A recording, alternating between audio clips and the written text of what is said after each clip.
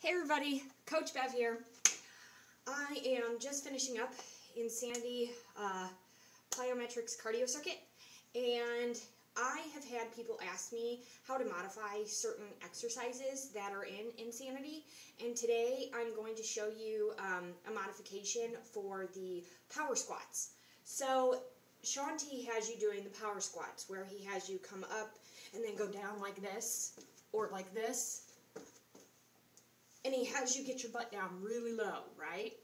And some people can't do the jumping. Some people can't go down really low in their squat, which when you are in your squat, you need to make sure that your knees are not going over the fronts of your toes, or you're going to blow those knees out, like super fast. So don't do that.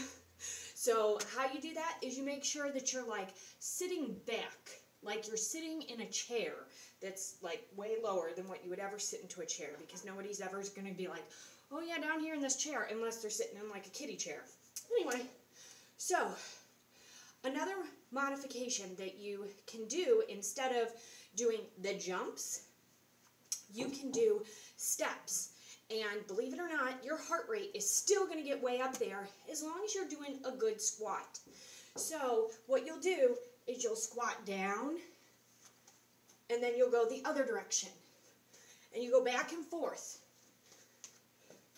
And maybe you can't go down as low as what I just did, but you can still go down.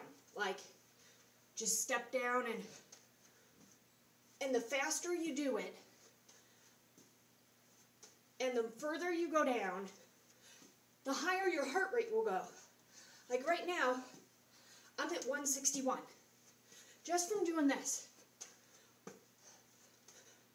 So that's a good modification. So you don't have to jump if jumping is not your thing, which there are many reasons why people can't jump.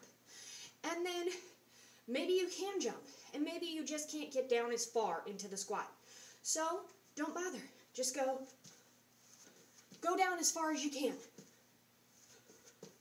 And as you get better, and as your body can take more, then you get down lower.